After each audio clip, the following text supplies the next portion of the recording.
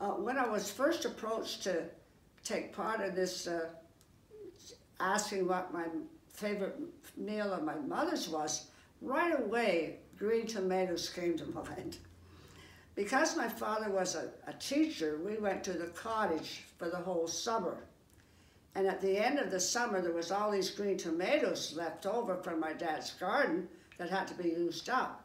So my mom concocted this recipe and cooked it on the wood-burning stove.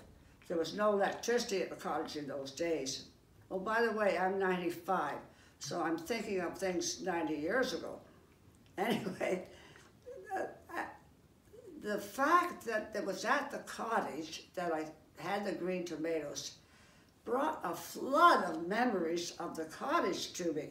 It was wonderful because I hadn't thought of these things for years. For instance, learning how to do the foxtrot at age 5 on the wide veranda with the farm boys that came to party with my teenage sister and dancing to a gramophone.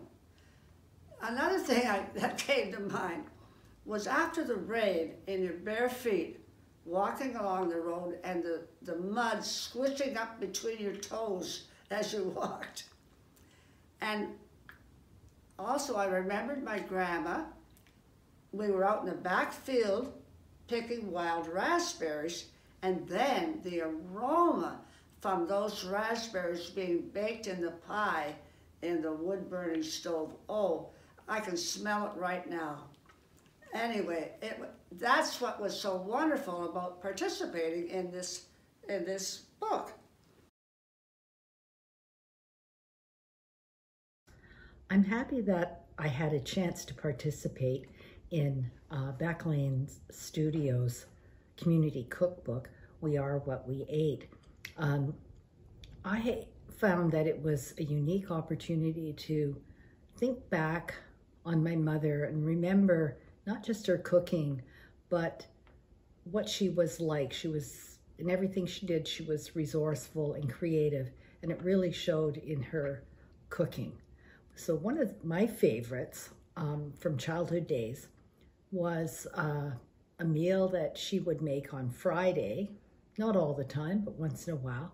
And she would take a can of salmon and combine it with slivered potatoes, carrots, and sometimes green beans, and make a tempura batter.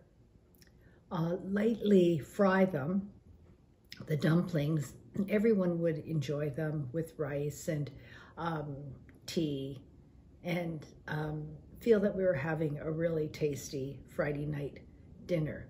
So this project gave me a chance to think about Mom in a rather focused way, and it made me want to make that recipe myself. So I have made it several times since the completion of the cookbook.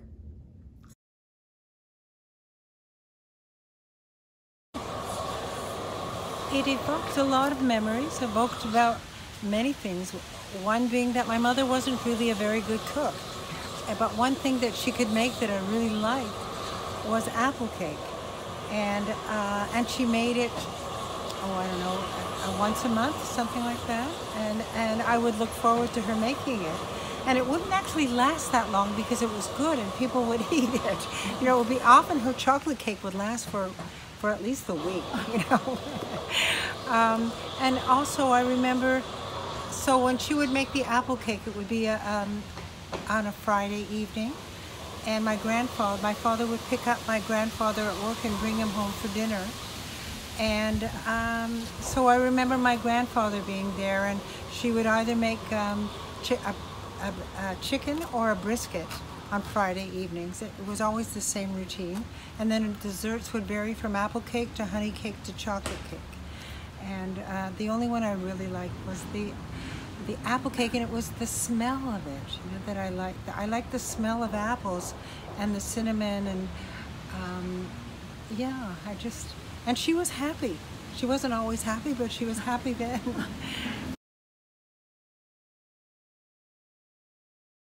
I'm Brenda Gravel, and I submitted a recipe from my mum for this cookbook, We Are What We Eat.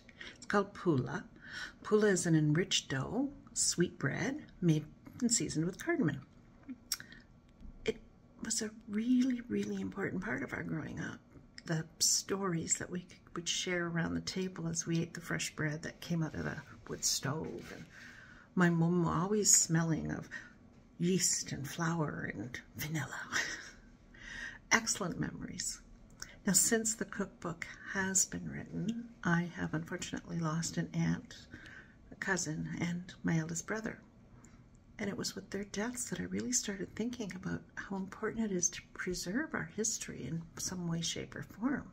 The stories that we have, the tales to tell, are important to pass down to the next generations. So I'm really grateful I have the opportunity to participate in the cookbook. Really grateful for Ellen and her team making it happen.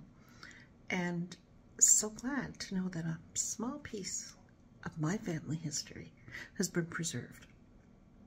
Now, if you haven't got a copy of the book yet, I recommend you do. The stories are fantastic. Recipes aren't bad either.